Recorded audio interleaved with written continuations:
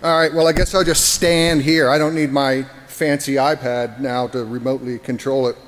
Anyway, I was welcoming you guys to Vegas. I love coming here. I've spoken at DEFCON before a couple of times, and it was mostly Black Hat that I've spoken at. It was like 12 years running, and then I kind of got over it. But I love coming out to Vegas. I like to people watch. I got to tell you, the stretch pants thing is still in apparently, and these people clearly don't have mirrors at home, right? But I swear to God, this woman bought some, the Bebe jeans, and it's got the name. When I first saw it, her butt was so big, it looked like two verbs. I was like, be what? Anyway, so welcome again. This is shit. I'd like to walk around. This is my wife Birgit and my son, whose name I won't tell you because I don't trust any of you guys. So what we're going to talk about today is using social media as a cyber mule. And what I mean by that is using different techniques that allows me to communicate with people by using other people's resources. And then we're going to, and I'll define cyber mule, and you'll see kind of what I mean by that. And we're going to look at this from the perspective of a bad guy and what their goals are. I mean, I know what their goals are because I think that way. I just don't do it. Then what I'd like to do is kind of talk about ways that you guys kind of get some audience participation outside of the Q&A. They didn't know I was going to do that, so that might not work well, but we'll just see. But my interest is I contend that what I'm about to show you is undetectable. So once you see what I'm doing, you be thinking about how you can detect it. All right, so what I want to show you is what's called a spectrogram. A spectrogram is basically a graphic representation of a frequency. The spectral density of a signal, and I'll explain what spectral density is. But basically, a sound has been piped through the spectrometer, and what it does is it synthesizes graphics by the input audio signal. And what they mean by spectral density is amplitude, and amplitude measured as it's displayed as a gamma of the deltas and spectral density. So that's what you're seeing with the yellow and blues here are gammas in the deltas between sound. Now that's actually Monty Python. It says, you know much that is hidden, O Tim. Quite. So one of the things that this is used for is the application for profoundly deaf people. It allows them to have a visual representation of an audio signal, and it helps them to better hear and reproduce and speak and things of that nature. So here's an actual example of one. We're going to take an audio frequency and we're going to convert it into graphics. Now, I think you can see the little line over here. What this graph represents, the horizontal is time. The vertical is frequency. And the amplitude, as I said, is represented by the gammas of the deltas and the phi kappas. So here, let's play that.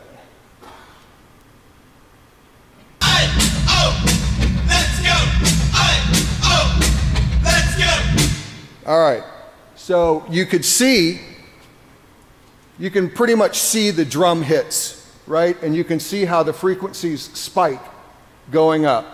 Down below, those are lower frequencies, and they're pretty much straight because we can't hear those frequencies, and the bass drum doesn't produce sound at that frequency. If I was to break this into 4/4 time, you can see now we have these individual lines. The unfortunate thing is that this shows how the Ramones don't have that good timing whenever they play. So the A-O, let's go, you can kind of see it. The first guy here is A-O, let's go, A-O, let's go. So you can kind of see how someone who can't hear could identify this with a visual application. And so again, you'll see it play.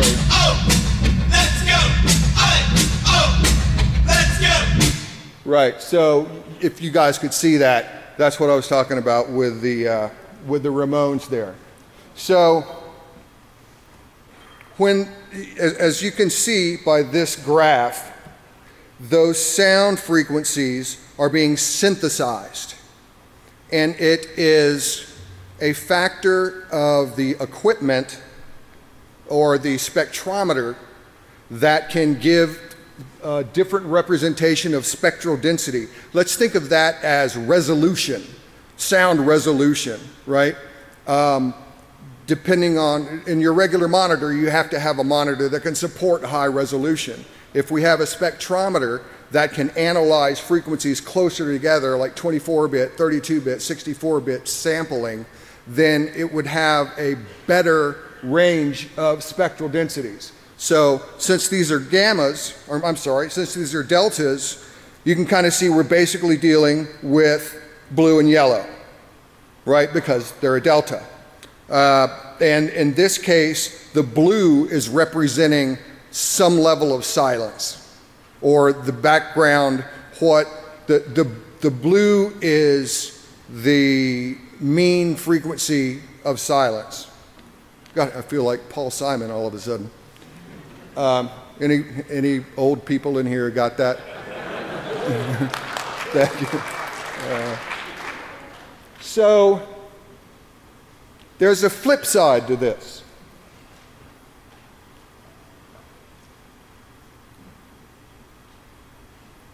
If we can take an audio signal and feed it into a spectrometer to get a graphic display, why can't we take a graphic and feed it into the spectrometer and freak it out and see if we can produce a sound?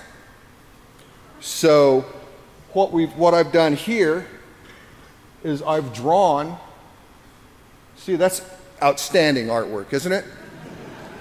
See, if I like die later on from whatever it is I'm going to do, this is going to be worth money.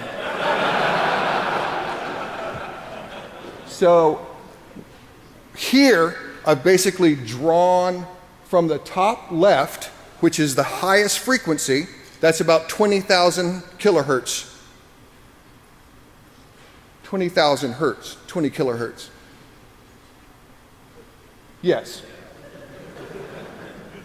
And there we have time. So let's take a listen at this guy.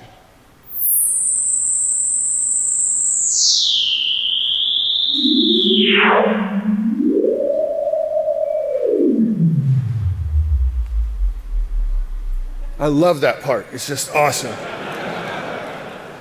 It feels like I'm going into something, you know? So, as you can see in this semi, I was trying to draw it diagonally, to be honest with you. You could tell my state of mind at the time.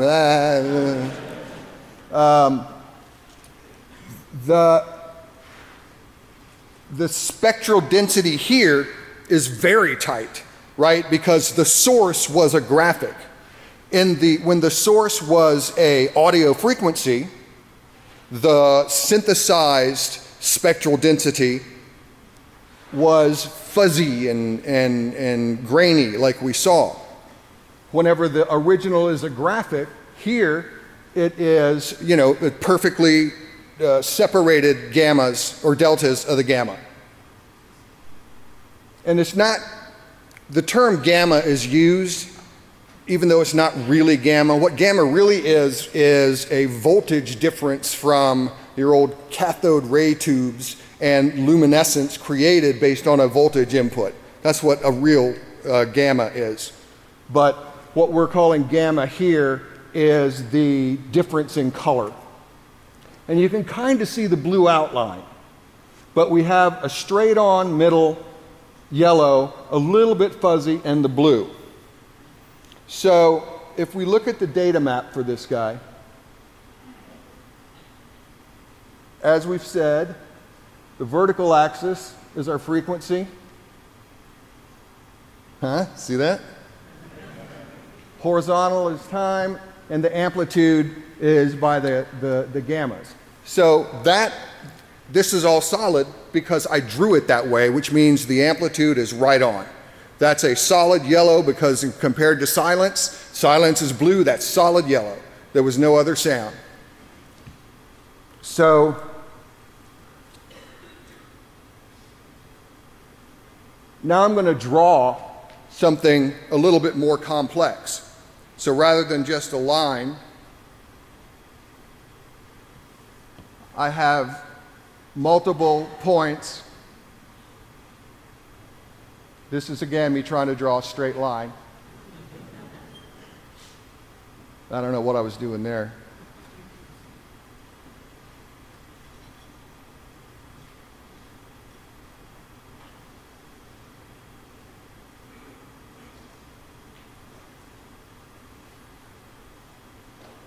So now, rather than just one basic, scared the shit out of me.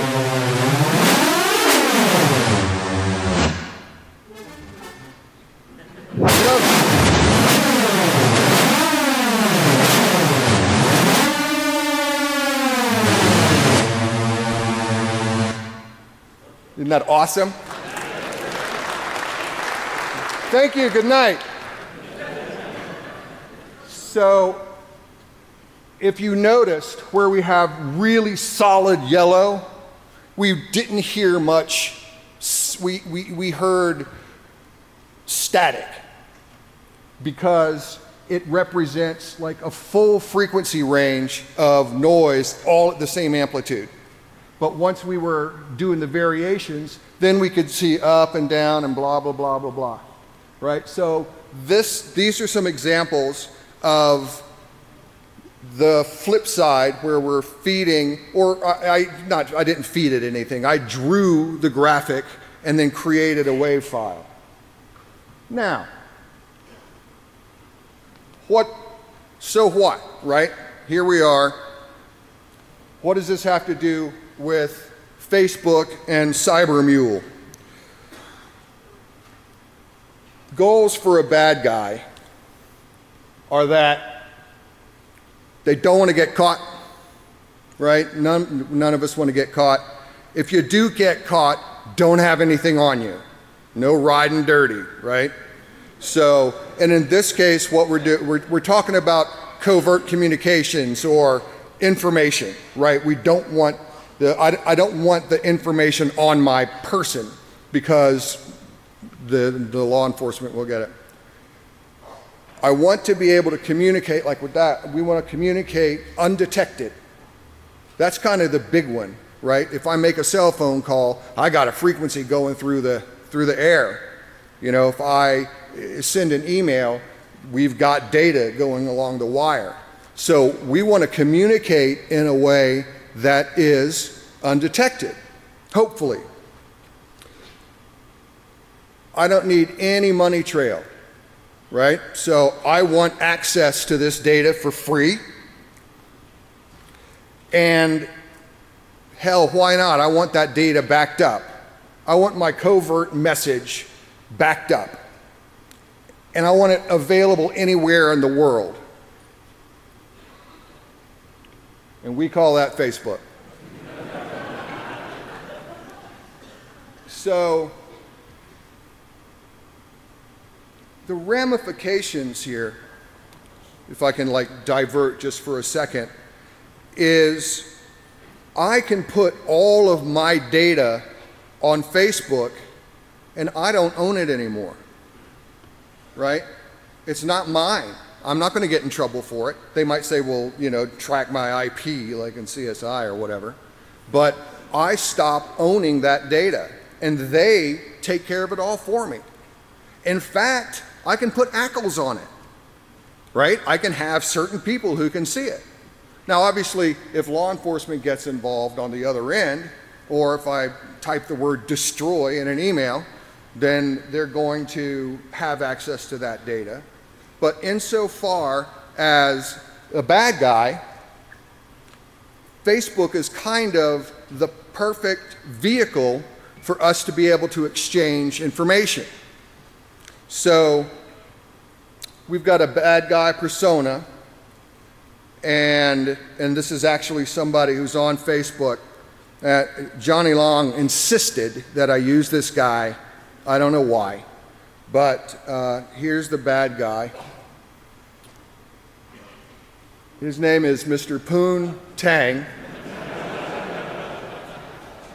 What? Y'all know him or something? So, law enforcement's got a whiff of poontang, right? They know. What? And they want to stick it to poontang. And they want, you know, law enforcement wants poontang because, let's face it, they're law enforcement and it's really hard for them to get poontang. So, here we have, he's on the run, we need comms, offload storage, redundant, free, ACLs, global access. So what we have here is Poontang was at a waterfall with Kevin Bacon. They're hanging out. Actually, it was Kevin Bacon. I put it on there, and it's like he didn't remove it. It's probably just some kid named Kevin Bacon. But anyway, it's still up there. And so I'm just going to post this video. Now, there is a little hint in this next video that I want you to listen to. You might want to sit on the volume, sir, because it might be a little loud, because it's a waterfall. The water's like hitting.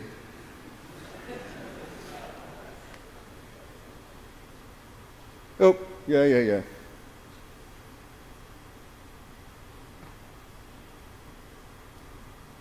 All right, so here's the waterfall. This is actually my wife and I at Snoqualmie. Snoqualmie? What? Snoqualmie. You right there? You scared the shit out of me. Snoqualmie, it's like, oh my God, they caught up to me. So what she said. So,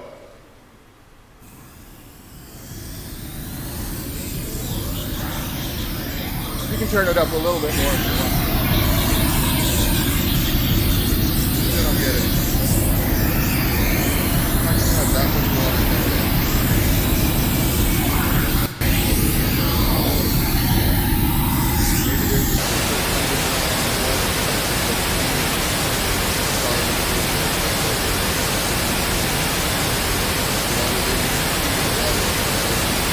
That's all it does, sorry.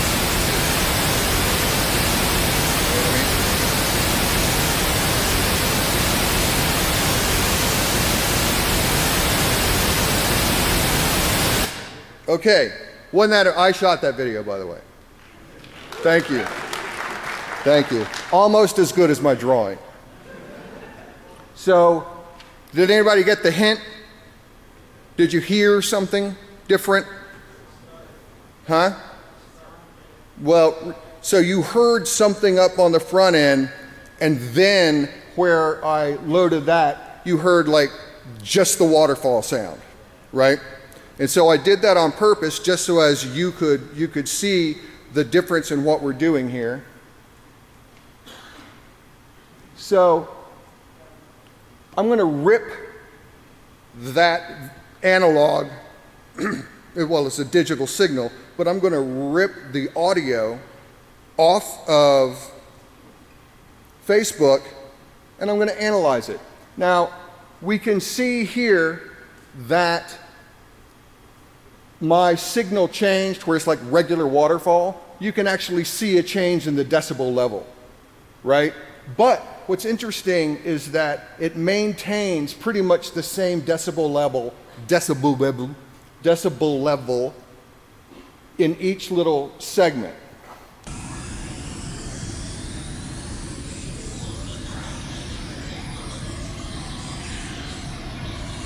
Note the spectrogram.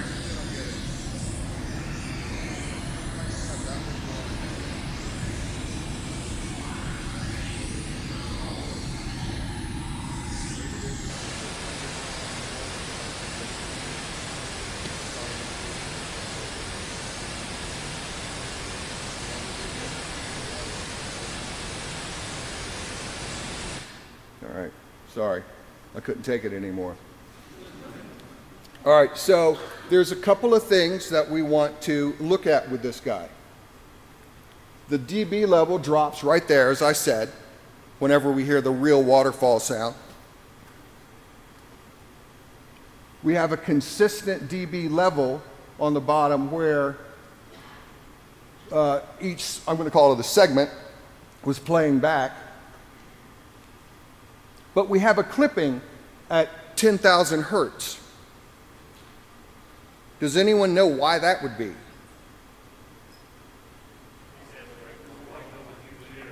You know, I don't know why I asked, because I can't hear shit. Yes, whatever you said. Facebook processes audio and video into their format once you post that video. That was actually posted to Facebook. I mean, I don't just make this stuff up. Go look up Poontang and you'll see that video. In fact, friend Poontang. I'm around. What? That makes me Poontang.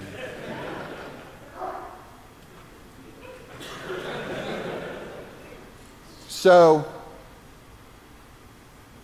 we ripped the audio a couple of ways.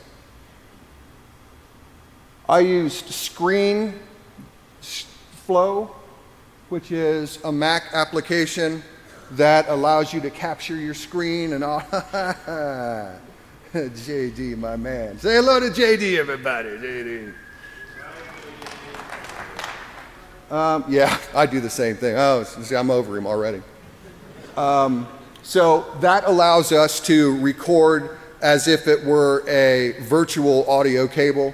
And then, of course, we have a virtual audio cable product called Audio Hijack Pro. If you have a Sound Blaster, you can it's the What You Hear interface. So anything that you're playing is you can record whatever that audio is. So now that I've ripped that audio, I'm going to take it, and rather than drawing my spectrogram and processing that into sound like we've seen, I'm going to push the audio in to see what the spectrogram looks like.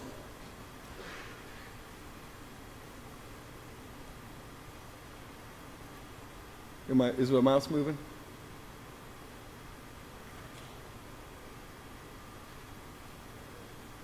Yep. So it's going to load from the bottom. And so this is that waterfall sound.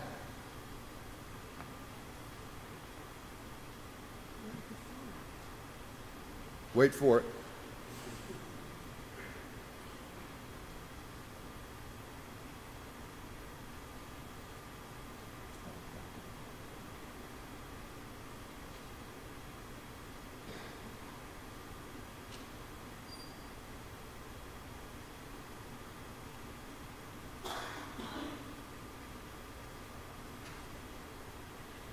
Look at that. So if you guys can't see this, let's tweak this image a little bit. That image up at the top was a synthesized graphic being illustrated in spectral density that allows me to recreate a map of Beirut in the waterfall sound. Yeah, hell yeah! I've got the coordinates 31.607, blah, blah, blah. It says Beirut here. You can make out the roads. It's the level of detail that you can represent is outstanding. So let's look at it the other side.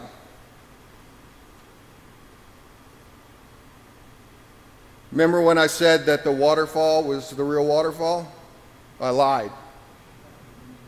That was the real waterfall. As our enemies have found that we can reason like men, so let them find that we can fight like men. Thomas Jefferson. Amen. So, the implications of something like this are pretty far-reaching. The ability to embed spectral density graphics in an analog frequency, which can be transferred anywhere, is pretty awesome. Now, in this case, the bad guy has to have a computer, which he probably will somewhere, but that computer on the net accessing Facebook, probably not the smartest thing to do whenever you are accessing covert data sources, right? But I mean, nobody's going to know it's there. So what I did here was, and I know you can't see it back there very well. Here, come on up here. This is me holding my cell phone up to the speaker and recording it. So that's the equivalent of going into a cyber cafe, playing my little video, recording it, and then taking it back offline and doing whatever I want with it. It doesn't look like much in these guys, but maybe along the bottom you can kind of make out the letters in there. There is an art to designing the input graphic in such a way that you can mess with the gamma ratios, and you can change some of the algorithms, and it uses, there's some different logarithmic functions that you can apply during the generation of the gammas. But that was just base right off the top, no processing. So, and up at the top, that one's no good, right? The top one, that's the map of Beirut again. I have not been able to get that right. However, this bottom one, again, this is a cell phone recording the damn thing off of a speaker. The cell phone one is pretty good. So, can anyone kind of guess why? Good. So, let's take this a step further. So that's a little squiggly line, and up at the top it says, "This is the time for all good men to come to the aid of their country." So, if you notice, that's awesome. The blank white background and the black lettering is the strongest contrast that I can get right now. But also notice the positioning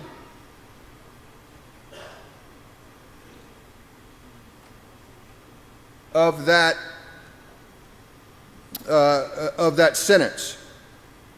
It's placed at the very top of the document, so it will map over to coordinates in a frequency range that humans can't hear. So earlier, with that lower, that's why Beirut's screwed up a little bit, because it's a lower frequency, it takes a lot of room, and thus you could actually hear, you could hear it. There was something like a flange sound that you probably picked up on. And that's because you're trying to saturate that signal. Now, if I was only processing the graphic, the Beirut image, it would have come out fine. But what I had to do was layer those sounds together and then pull the waterfall back and pull the graphic sound up enough to where you could read it, but still have it sound halfway decent so that you don't know immediately that something's up. So if we take that, we're going to reverse the process again. This is straight off the bat that white and the little graphic. Now, white is still a sound. So here's what this sounds like.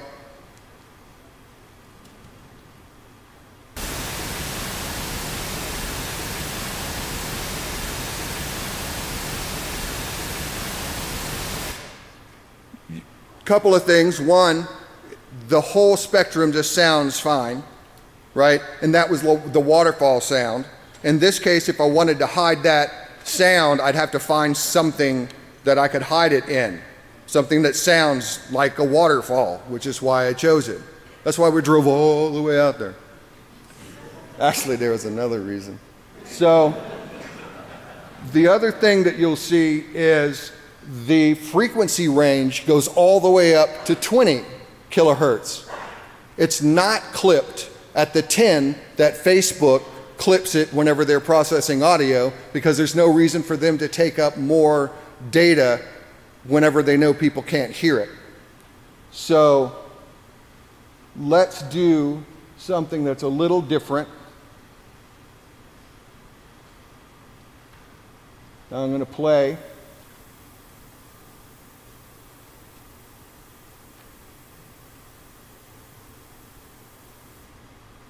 Huh? That was it playing. So let's do that again. So watch the spectrometer.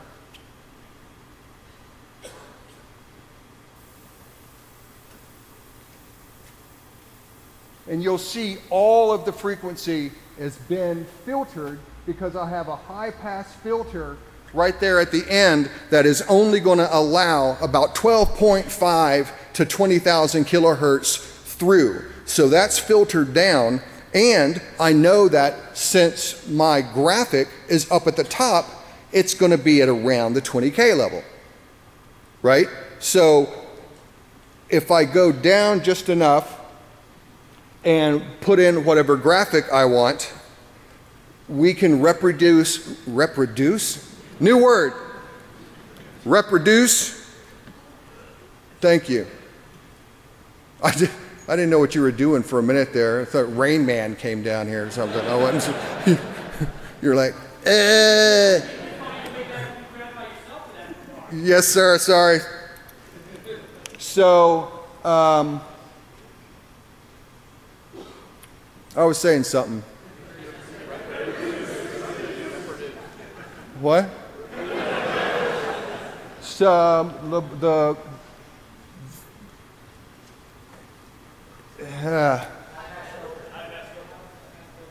oh yeah.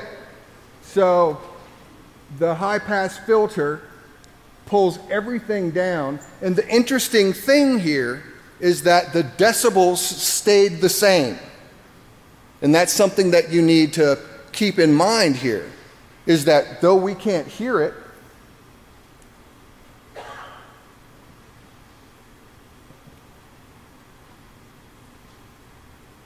you can see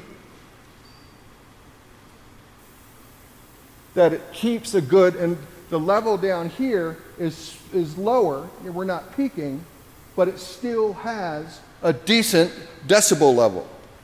And so there we have a, and I can put this on any video. I could put this anywhere, YouTube or anything like that. I couldn't put this one on Facebook, but I could put it on a website anywhere. And I think the fact that I can have something you can't hear, I can put messages that you can't hear somewhere on the web that you would never know were there and that you could read perfectly fine. And that is using Facebook as your cyber mule. And that's the show, ladies and gentlemen.